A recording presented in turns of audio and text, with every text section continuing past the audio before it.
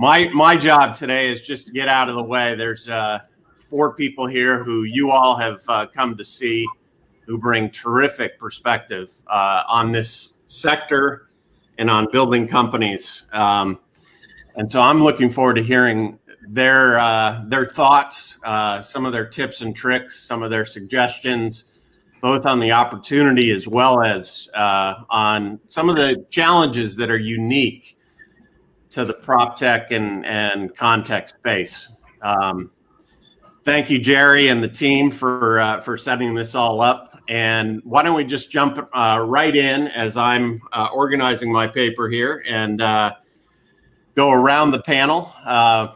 No better way to start than alphabetically. Alice, you probably started most of your life with AL at the beginning of your name. But if you could just tell us a bit about you, your firm, and then just a couple of thoughts about areas that you folks are particularly excited about now. And then we'll move on to Heather and Atul and then Tony. Awesome. Hi, I'm Alice. I'm an investor at Brick and Mortar Ventures. We are a early venture capital firm focused on investing in early stage startups. We focus on the built world and invest in what we call the construction process, which starts with design through pre-construction, construction, handover commissioning, and operations and maintenance. I think right now I've kind of mostly been focused on prefab and modular construction, given our investment in Connect Homes and really focusing on how to make that whole process a lot more efficient. And Heather? Actually, I'm skipping the alphabetical order, just going around the screen here. Sure. Thank you, Scott. I'm Heather Widman. I am a principal at Building Ventures. Like Brick and Mortar, we are also an early stage venture firm, and we invest across the life cycle of the built environment. So we're investing in the entrepreneurs looking to revolutionize, build, operate, and experience our built world. And a couple areas we're particularly focused on right now are two of our theses really are around the idea of construction rather being delivered more as a product, so something we call constructoring, and space being delivered more as a service, so space as a service. Looking forward to getting into that later. Atul? Yeah, hi everyone. Atul Khanzode. So I wear 2 hats. I am a CTO and a member of management committee at DPR Construction, and I also am a board member for our corporate venture fund, W&D Ventures. So for us, really we look at the venture investing in a couple ways. We are focused currently on prefab modular. So we have a couple investments there that I'll talk about. And then the other thing that we are invested in is really technologies that can help us manage a building throughout the project life cycle. So everything that allows us to manage the construction process better, and also beyond construction through the life cycle of a building. So digital twin and other things.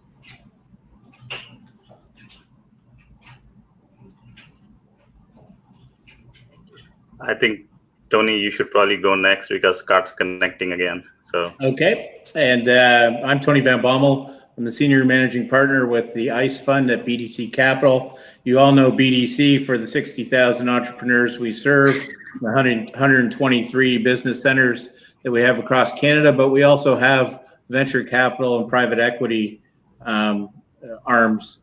And I run what's called the ICE Fund, Industrial Clean and Energy Technologies. We're about a $300 million fund, and we're focused on technologies in those sectors, including property tech.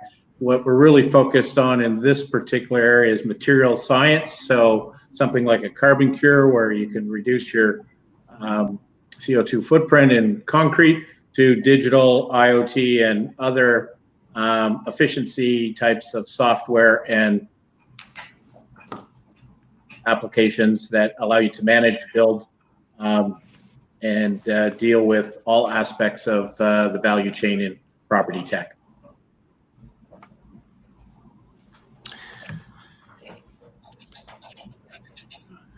Can you folks hear me? I'm not sure quite what's going on with the audio here. We can hear you, Scott. Okay, excellent. Now I can. Why don't we go around? There's an extraordinary amount of expertise gathered here, both geographically as well as in different sectors. And I thought that it might be useful for folks dialing in, either entrepreneurs that are already running companies or those who are thinking about starting a company, to get the top one or two thoughts that you wish every entrepreneur would know who came in and pitched you in your various investment firms. Alice, why don't we start with you again? Sure.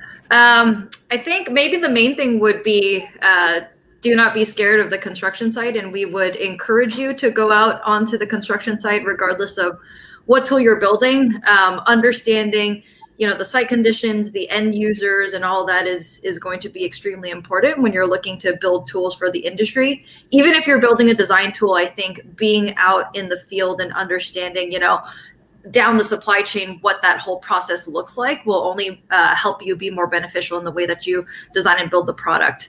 And I think the other one would probably be maybe stop building tools for the GC. I think a lot of people have built tools for the GC, and I think they just seem to be, the main focus because the revenue numbers seem to be higher and they seem to be, the main people on construction sites. But there's a whole value chain that I would say there still aren't enough tools that are built for.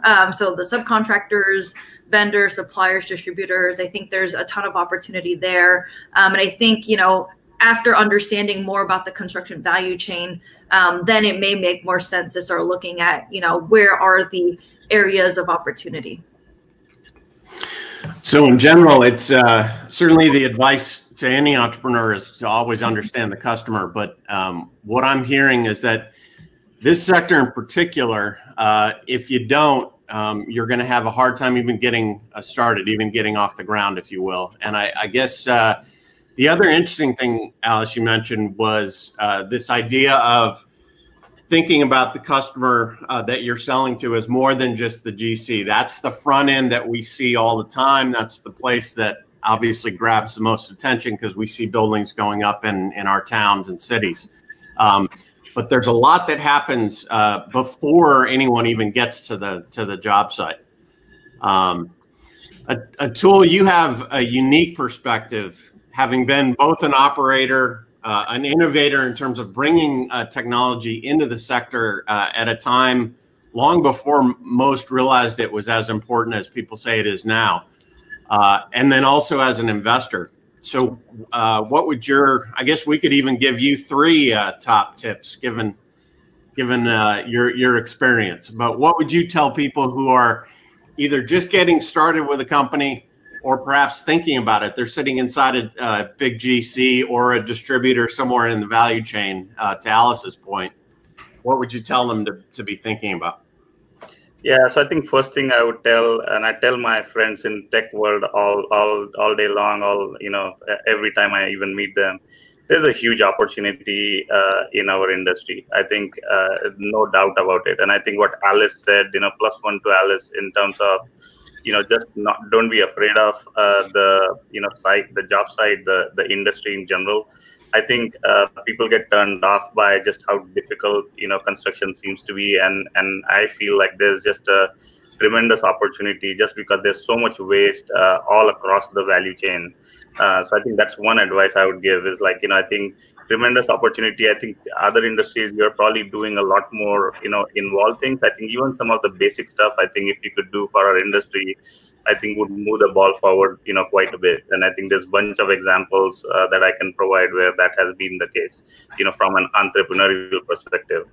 I think the other thing I would say is, to, build on kind of this concept of project life cycle. The value is at the interfaces and the integration, of information. So it's not in one particular player. I would, add to what Alice said. I think, yes, there are a lot of tools that are built for general contractor, but I think what I would want maybe entrepreneurs to look at is how are you integrating the information so that the value is provided across the value chain. It's not just, for one particular player. And I think that's, our biggest problems happen at the intersection of, multiple parties or, multiple different interfaces. And I think the last thing that I would say is I believe we are just scratching the surface in the use of information in managing the buildings. I think Heather talked about, managing spaces, and I believe that there's if you really look at the utilization of space to accomplish business objectives, we are literally just scratching the surface. So I think that I see a huge opportunity. I think if we spend, $10 on, designing and building something, we spend $1,000, operating that building throughout the life cycle. And I see that that's a huge value that I don't think we have tapped yet. Outstanding. Couple of great threads to pick up on, I think, as we go through the discussion. In particular, this idea of information. It's siloed in every industry, but maybe none more so than here. And we know that there are efficiencies to be gained from that, but it's a matter of actually implementing it and having this is a place technology can help solve the problem. Tony, on to you. You have perspective across not only stage, but also a couple of different sectors. So interested to hear what you would tell an entrepreneur. Yeah, so I'm coming in from a different angle. I'm more. I'd like to answer the question more along the lines of what you can. How do you get financing? What do you look for in a finance? From a VC or whatever the right financing for you. And I found that the number one key to success is alignment with your investors. And so you really need to find investors that are aligned with your interests. They're going to be with you for a long period of time through the success or failure of your company. A lot of these fail, but certainly success is what we're all going for. And so you want an organization that you can work with, who will help you, who will provide value add, and who will build the company to a successful point in connection with what your values are. And so when companies fail, the number one reason is that there's a misalignment either on price or strategy or whatever. So make sure you pick investors who are knowledgeable, who can work with you, and who have the ability to deal with a long-term outlook as opposed to the short-term horizon. And then the second key point that I think it should be mentioned is innovation. I like Atul's comment about it occurs right across the value chain. I would embrace innovation. Innovation from the outside looks hard, and it's not easy. But the toughest part is actually saying we're going to try and fix this. And when you start looking at the options, your organizations, your contacts, your partnerships, your investors have answers to help you fix this. And that's how innovation occurs. You identify the problem. It's just taking the step to go forward that you can do it. And I bet you that problem that needs innovating is one that happens across the industry, and you start to look at much broader opportunities when you take a practical can-do attitude towards innovation. Absolutely. A number of good threads there that we'll pick up on as we go through. But before that, Heather, how about your couple ideas for entrepreneurs? Sure. Thanks, Scott. And I agree completely with everything my fellow panelists have said so far. So I'll take it in yet another direction and say, specifically when you're kind of coming to pitch us at Building Ventures, how we are thinking about and assessing your idea. So first of all, we like to put ourselves in the shoes of entrepreneurs with big visions, and we're flashing forward to the future. So we want you to do the same.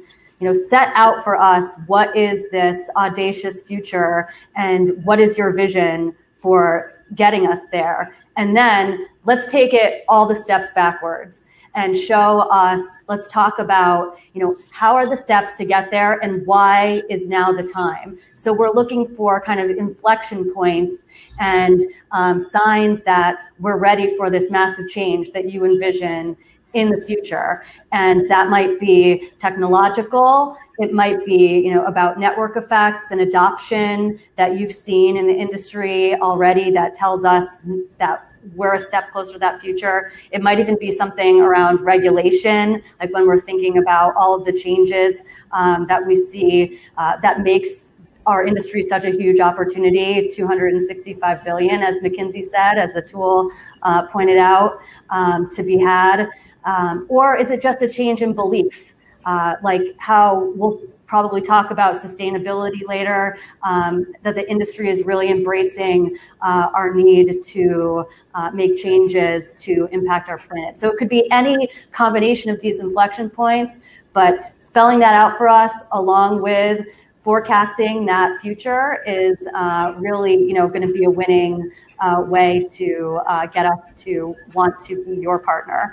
And then the second thing I'd say is just kind of a basic thing, but I think sometimes it does get lost a little bit in our sphere, and that, you know, really think about, do you need venture funding, right? I mean, there are many paths. I think, you know, Ellison and Atul both touched on, you know, there are a lot of point solutions for GCs, a lot of maybe even more for on the real estate side of the house.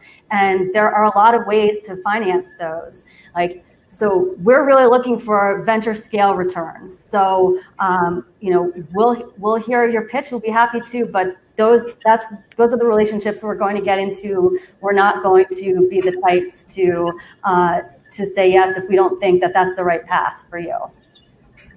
Yeah, and even to extend on that, Heather, I think it's if you decide that you want to raise venture, understand what venture investors are looking for when they talk about venture scale, right?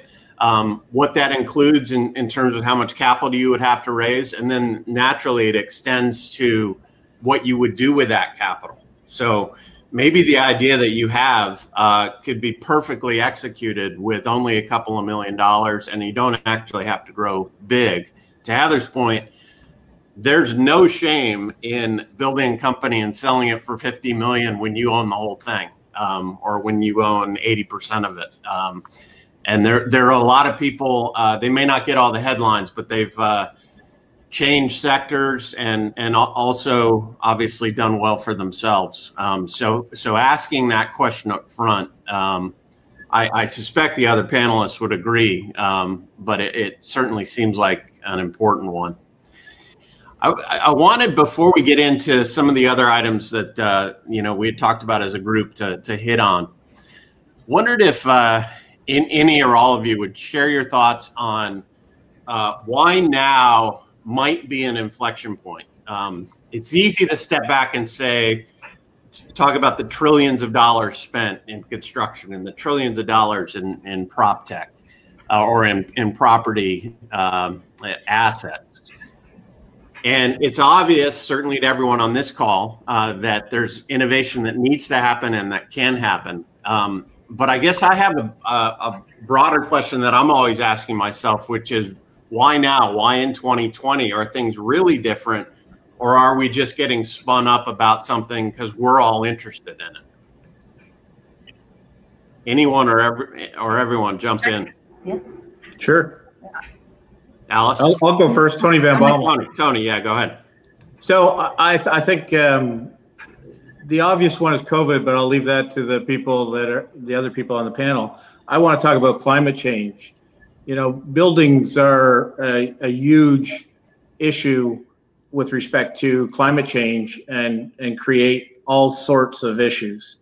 And innovation could be found everywhere inside of a building and every stage of a building in order to help offset some of the impact that buildings have in the climate change debate.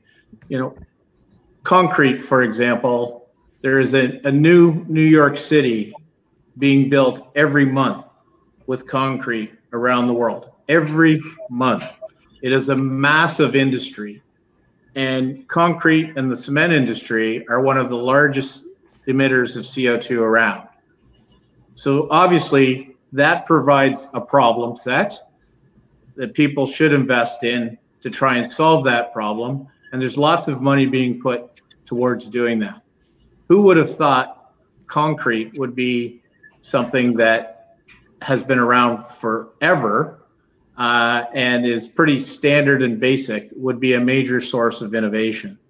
So I think you look at going to inside the building, the impact of sensors, IoT, energy efficiency, AI, all of these trends can impact the operational costs, the maintenance costs on major equipment, the glazing on windows, etc., provide significant ways that the building environment can challenge or reduce the impact of buildings. And so I think there's never been a better time to look for those solutions. And that's one of the areas where we've spent some time and effort into building out some great investments.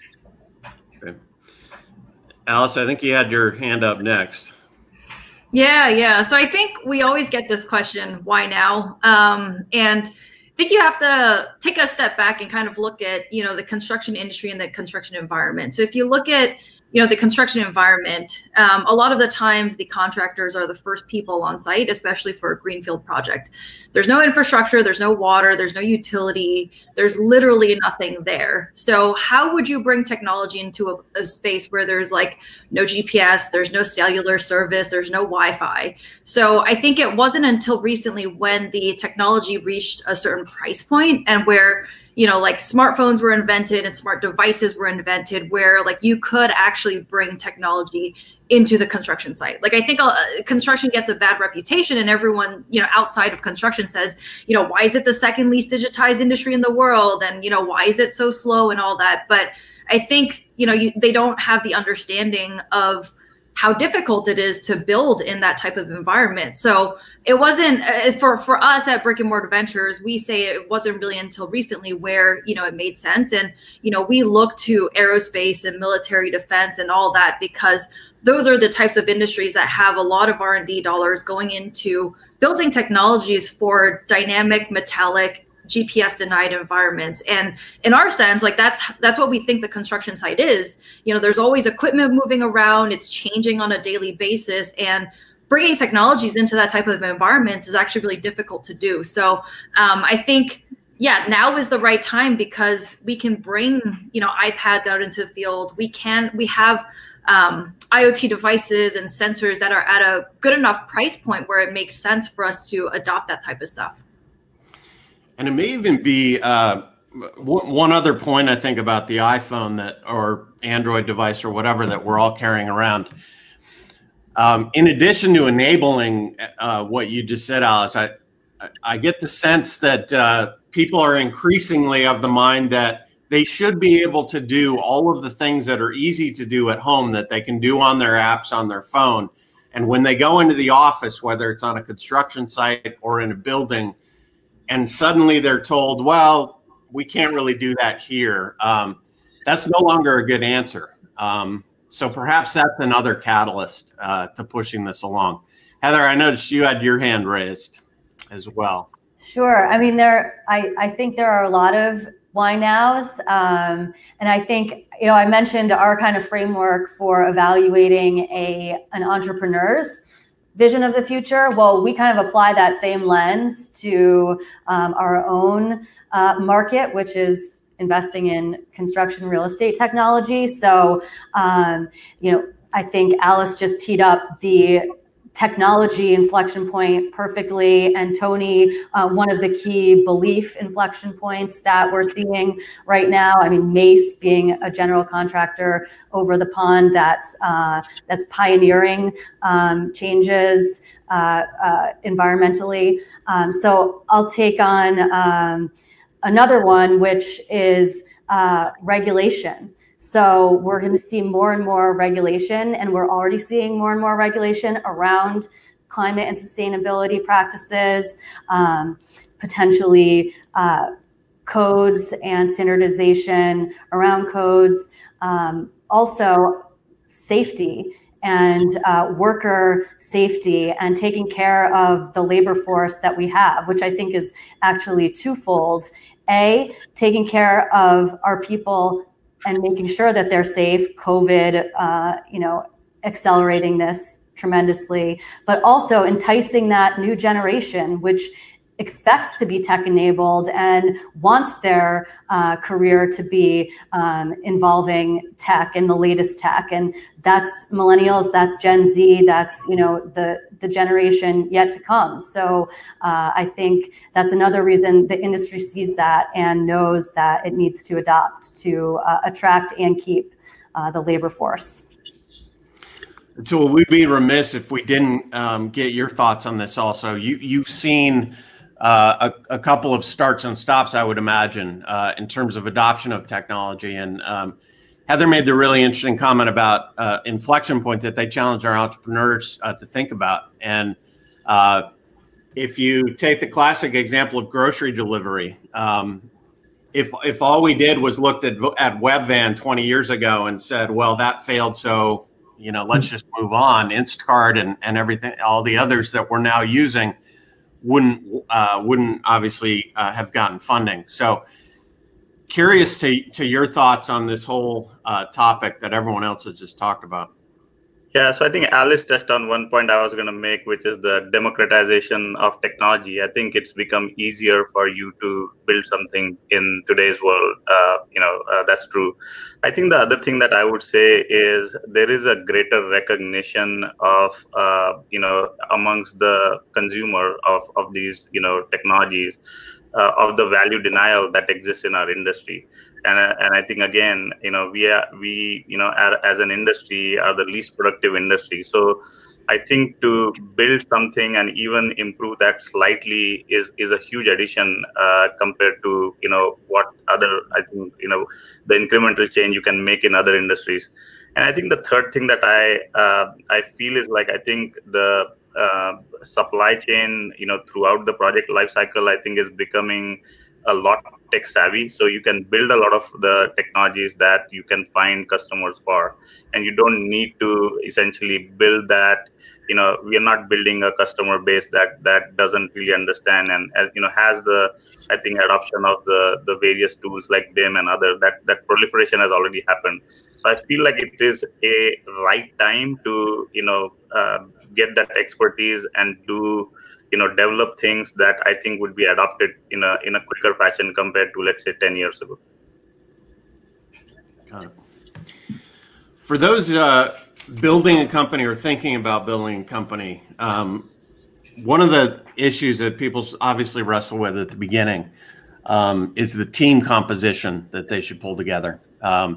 And it may not be as obvious what the right composition is for this sector as perhaps it is if you're deciding you want to put up a new consumer SaaS website where you just find the two smartest tech people and see what you can create. Would love to hear any of your all thoughts about the composition of teams that you think is particularly effective and that you look for. I'm sure there are no rules, but there are probably some guidelines that you've noticed over time have been effective. I can start. Yeah, so I think, yeah, go ahead. Heather, and then Atul. Sure. So I think there's a lot of debate kind of in our sphere as to whether or not founders need to come from the industry or not. And it's certainly something that that we think about here, and I know all of my panelists do. And I will say we do have both types of founders in the portfolio, although we skew very heavily to founders with domain experience.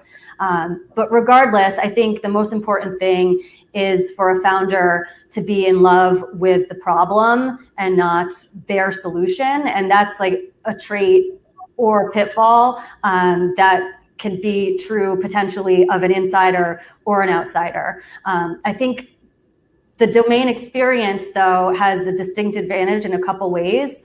Understanding and empathizing with the person that does have the problem your vision solves and why they have that problem, right? So, you know, not only does that give you a leg up in determining product market fit, which you're doing as you're growing and putting together a founding team, but it's also going to be very critical when you get to go to market and knowing the buyer and where and how to reach them. So just really quickly, I want to share two examples of founders that are both sides of the coin. So Kathy Hannon, who is the founder of Dandelion Energy, is not of the domain. Dandelion is geothermal for residential at scale.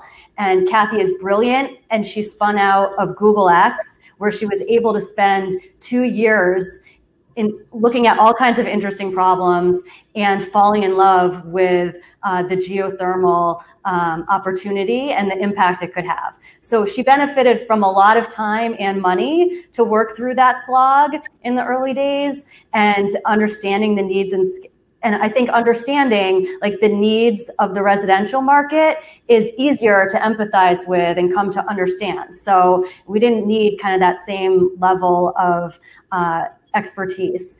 Conversely, someone like a Josh Canner, who I'm sure many people in this audience are familiar with, founder of SmartVid, has a history of as an entrepreneur and an insider in construction tech.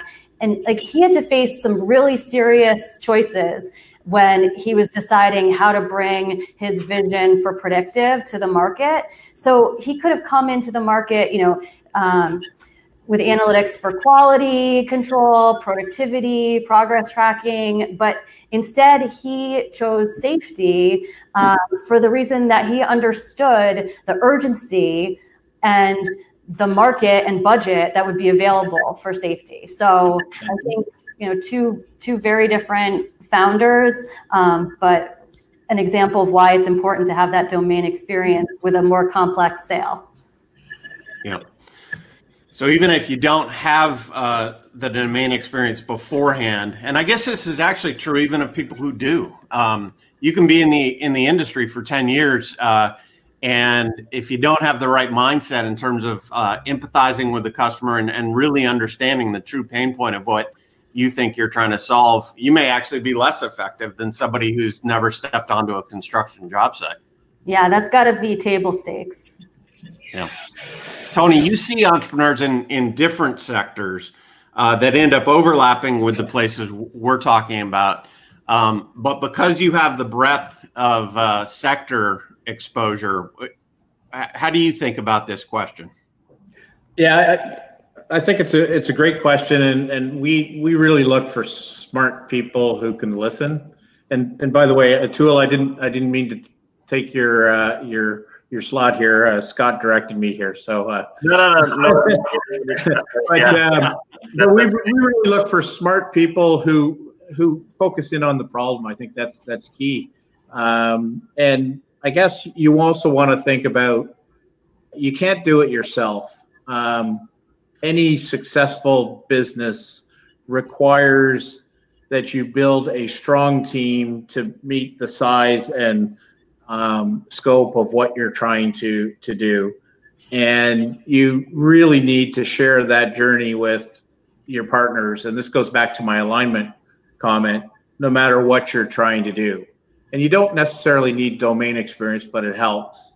I'll tell one story and then kick it over to Atul. But we have a company out of Montreal. It's called Softdesk. They do software for solar installers and roofing contractors. The founder of that company was a solar installer who was in his early 20s. He said, "This is just too hard. I'm spending too much time doing quotes and all these sorts of things," and said, "But I don't know how to fix it." So he found a smart tech guy, put together a company, started to sell, and attracted the VCs. We put money behind him, and we found 2 industry experts from the US to sit on his board, and we rounded out the management team to bring him a COO and additional tech talent with a vision, and connected him with a number of different industry participants. And now he's got a couple of major agreements with the large players in the company, or in the industry. And he's growing at over 100% per year for the last 3 years on a relatively small amount of money. And this guy was a solar installer 5 years ago. So he had the vision and a problem and knew how to solve it, but couldn't really get to where he got today with all of the parties pulling together and providing him with the information. And he was willing to listen to that information that was being provided to him. And that's usually the key for the greatest successes in the business. Oh, I'll leave it at that. Atul, this is an area that you brought up in our initial conversation, and maybe I could frame it like this: would you rather fund a really smart engineer from down the road out of Stanford, or somebody who has 20 years running a job site? And I realize it's a false dichotomy, perhaps, but just to press you on it, or maybe there's a third thing that you say. No, I'm actually looking for X. And if either one of the Stanford smart engineer or the person who's been on a job site for 20 years has it, then I'll fund them. Yeah, I think it's really, the way I would look at it is sort of what problem are they trying to solve and how well they are solving it, versus really looking at their pedigree in any way. Like, I think, Tony mentioned this. I think, this solar example that you gave, Tony, is really appropriate. I think, somebody who really understood the problem, somebody who knew his own limitations and partnered with somebody that could really help them push it forward. And I look at this in both ways. Like, I would, love for every entrepreneur that's in this industry to really appreciate, what Alice mentioned at the beginning, which is, construction is different. You need to understand the site, things like that. But I feel like I think the innovations could come from other industries. And I think that's really the value that I think somebody who's not in the industry can bring, is their fresh perspective on how to solve the problems. Because other industries have gone through the digital transformation we talk about, 10, 15, 20 years ago. So I feel like I don't think it is necessarily one way or another.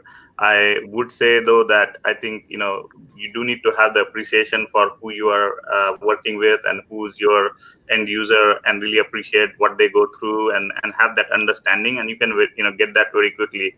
I think one thing I advise entrepreneurs all the time is, I think if you know the problem you're trying to solve, partner up with someone that, I'll throw my DPR hat in, because your solution is always not completely figured out. Like, partner with them, take it to a point where, you get the real time feedback. And I think that would push you in a long way to the direction you want to go. And Scott, you should put those two together, and you have a good start for a management team. One, the engineer is going to be completely focused on the project, and the building site manager is going to be focused on results. And that's a good starting combination. Yeah, and by the way, there are very few startups that start with one idea and actually 20 years later have the same idea, right? So even if you technically have experience in the sector, you may have experience in a one particular area that you think is where the opportunity is, and then a year into building your business, you realize, well, no, it's actually there, but just slightly to the left or to the right of that. So again, it comes back to this, what I think everyone is mentioning of this, you look for smart people who will listen. And both pieces are important. There's lots of smart people. There aren't as many who will also listen. And you got to do both to win here. I have a long list of questions, but I realize that we're not going to get through them. And the most important questions are coming in from the audience. And so I thought maybe I'd just throw a couple of these out to the group. And a good one to start with is, what litmus test do you use to decide if an AEC technology idea is worth learning more about?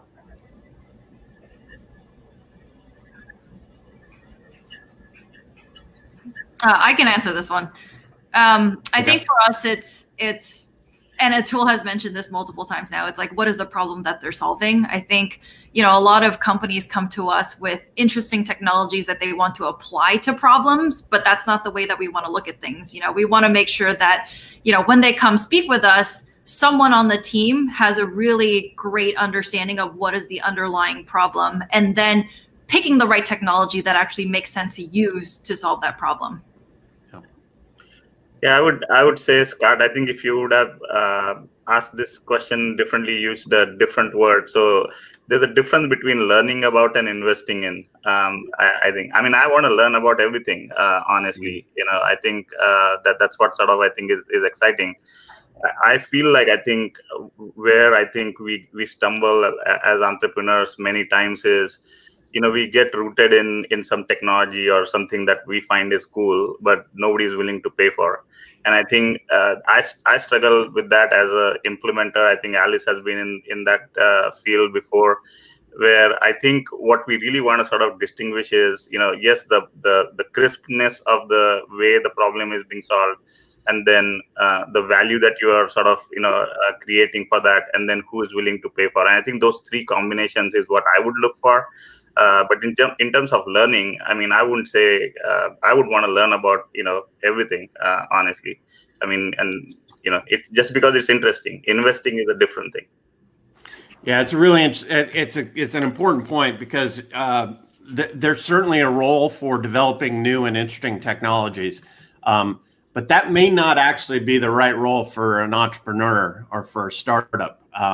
Yes, you're always going to be pushing new technology, but if all you're focused on is creating the next greatest version of a particular technology in your domain, maybe academia is as good a place to do that, as opposed to, particularly in this area, we just keep coming back to what's the problem you're solving. There's got to be an ROI ultimately that connects your technology to the business that you're trying to sell to. We've got another one here that I think probably comes up a lot, that you guys get asked and answer. As investors, are you looking for solutions that are multifaceted or single solutions to combine with other products? And we touched on this a little bit, but why don't you all comment here? I think for the first solution, or I guess because we invest at an early stage, a lot of the times we want to focus on one small thing that the startup is solving first, and then seeing what is the opportunity to continue building upon that. So we don't want people to boil the ocean at once, and I think that's a recipe for disaster when someone comes in and says, "Oh, I want to solve all of these problems like now." I think, for us, it's, working with the entrepreneur and breaking it down into smaller pieces and putting out a roadmap for what makes sense. What is a good solution that maybe you give away for free to start getting people using the platform, starting to get feedback, and then continue building upon that to be some type of platform. Yeah, I think those are sound words of advice. If you try and do everything for everybody, you're just going to run out of funds and you'll have a product that won't do anything for anybody. And so you do have to find your core niche. We're looking for big markets. So, if you have a niche product that's got a big market, you've got a significant start. And, you really want a team that can see the future down the road. So you have to plan for 2, 3, 4, 5 years out, and what could the product be? And I'll give an example in the concrete industry. So we've invested in a company that puts CO2 into the mixing process, which creates a better reaction and does and it's a win-win. There's value added and saved from both the concrete producer and our company. But that company has also implemented digital tools that are process related that allows the ready mix operator to now understand their plant better, and that generates carbon credits, which now can be sold into the marketplace. That's also led to other products that then can be electronically provided, and you can see how the product offering over time expands into much larger space. And so that type of vision, where you start with the very high value solution and then build out as you go forward, is an attractive one for what we look for. Heather, you have a strong background in marketing and sales and thinking about product. What's your perspective on this? I think there's one answer that's relevant in some spaces, and maybe in this sector, it's a slightly different answer. Well, I feel like sales and marketing is a very naughty subject in our space, and I think so much of it, how I answer that question, kind of depends on where a startup is in their journey. Are they still value seeking? Are they distribution seeking? Or are they growth seeking? But I think there are two things that I would say, always kind of jump out about our industry as distinct when it comes to sales and marketing. The first is an entrepreneur's need, and of course, as they grow their team, the team's need to always be selling, because and I have so much respect and empathy for our entrepreneurs in this sense, because so much is land and expand in our field. So you get in, you get that logo, you've got the pilot's successful. Then what? That project ends, and all of a sudden, or simultaneously, within the same organization, you're having to sell yourself all over again, project team to project team, especially early on. And I'll come back, especially in that value-seeking stage.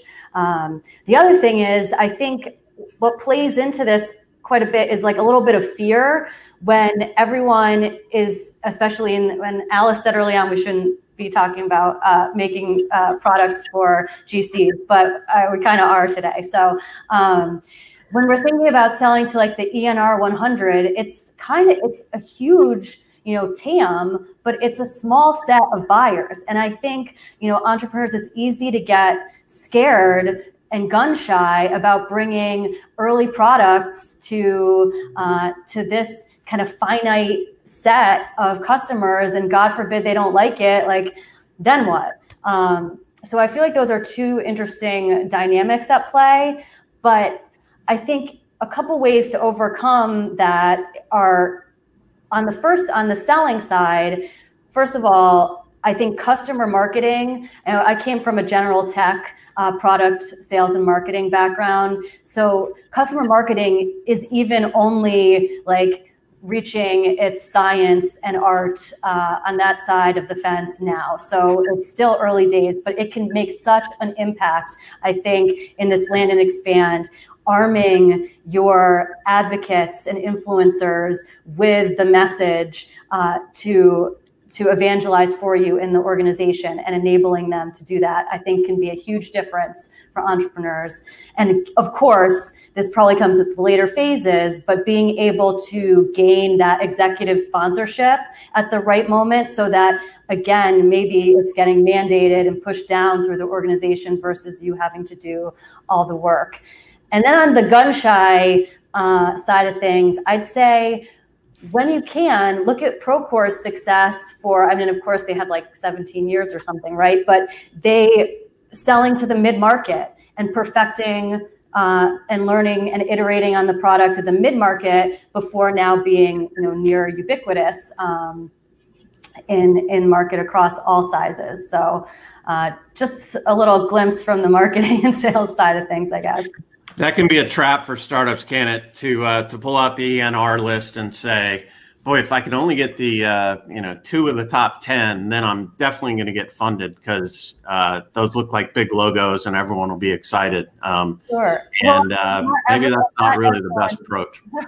Not everyone is a DPR. We hope that they will be, but innovators like DPR, you get in, you can work on a true partnership, and you're really learning and back and forth. But they could be gun shy about losing a DPR early off the bat. But I know Atul wouldn't be that way. Yeah.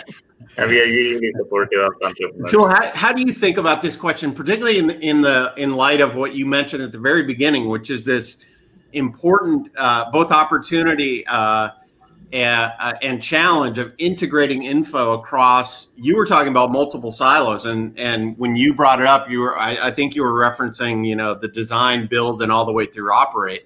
But APIs are certainly helpful, and yet trying to be everything to everyone is often not a good recipe for a startup. So yeah, talk more about that. Yeah, so I think if you look at sort of where the biggest value is being sought, and sorry if my phone's going off in the background, but where the biggest value is being sought is tools like the BIM 360 tools or Navisworks from Autodesk.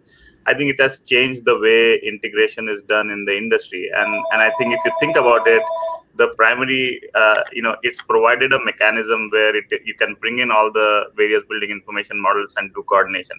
Now, how was that done before? So I think you really were not fighting any other technology, but you were fighting a process that was completely manual and error prone and all that. So I think that added a huge value to the industry. I think that one product alone has added probably a huge value in the industry in how projects are being done today.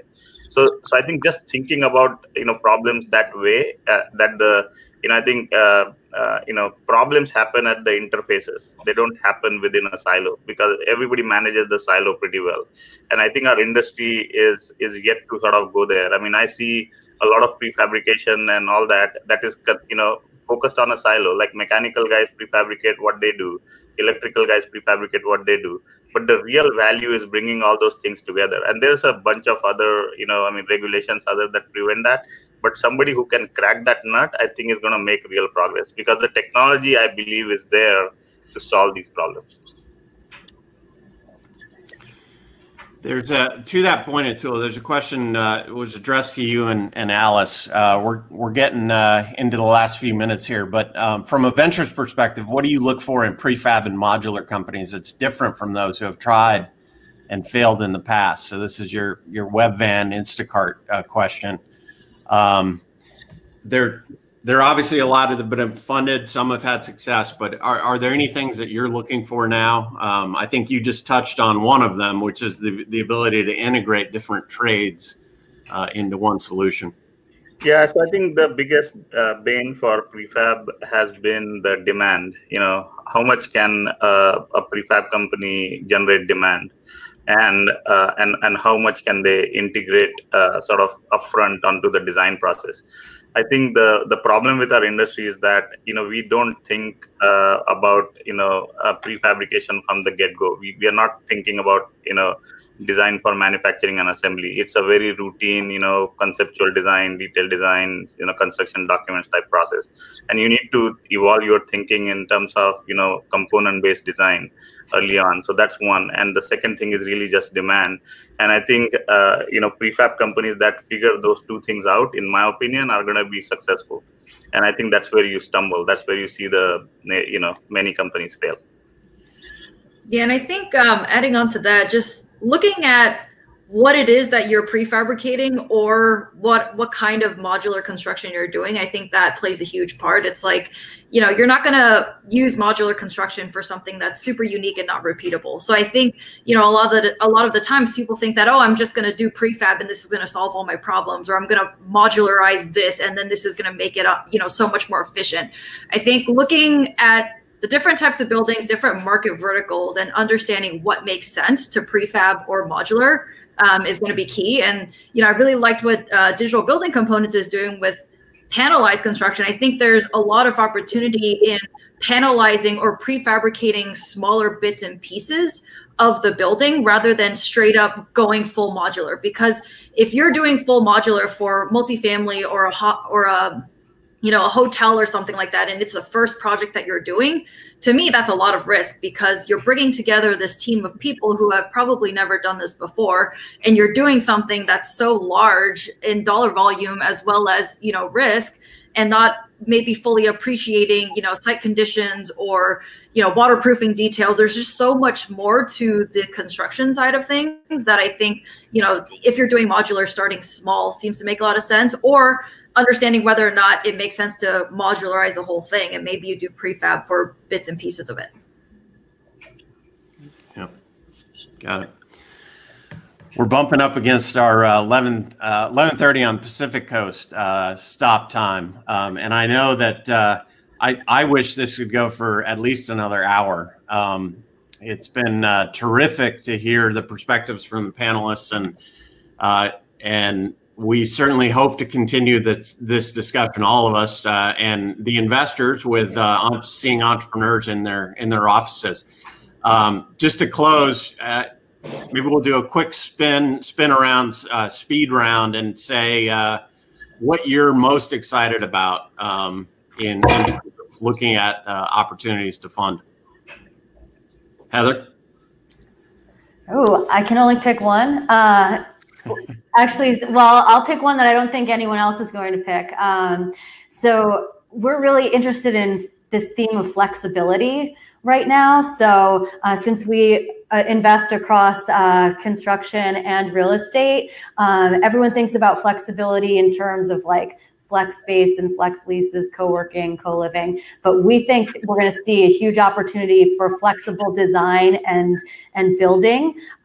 We need to change our interiors in this someday post-COVID world. And I think this is a huge opportunity also to impact sustainability and looking at adaptive reuse. So that's kind of a theme in my head right now. Tony? Well, I think I just got scooped, but let's say, how about you can do a party round. How about just digital twins and IoT? It's only at its nascent evolution as a technology, and I think it'll be a recurring theme as time goes on. And I'll just throw in doing something with waste. That's it. Atul? So I think Tony said one that I think I would have said, which is the digital twin. I think I do agree. I think we are at a pretty early stage on that one. I think the other one I would say is any sort of AI applications in our industry. I think that's so I feel like I think technology is farther ahead, and I think could be applied to a lot of problems that we could solve today. And I think entrepreneurs are doing that already, but in general, I see that as a big area that I think could add to a lot of production gains. Alice? Yeah, we're very interested in looking at material management, site logistics, supply chain. I think, you know, those are all big areas where we haven't been the best at collecting and collating information on. So I think with some of the new IoT devices, we're going to get better insight into how materials are moving around our sites, how we're managing these site logistics. So I'm really excited about that and trying to figure out, you know, where are our inefficiencies and how are we going to manage the sites more efficiently. Yep. Outstanding. Well, thank you all. Thanks everyone for joining. Thank you to Thomas and Jerry and Sergey and the rest of the team that maybe I haven't met. It was a terrific discussion, and look forward to seeing many of you who have dialed in either with the businesses you've already started or maybe the ideas that are just percolating now. So thanks for joining. Thank you all.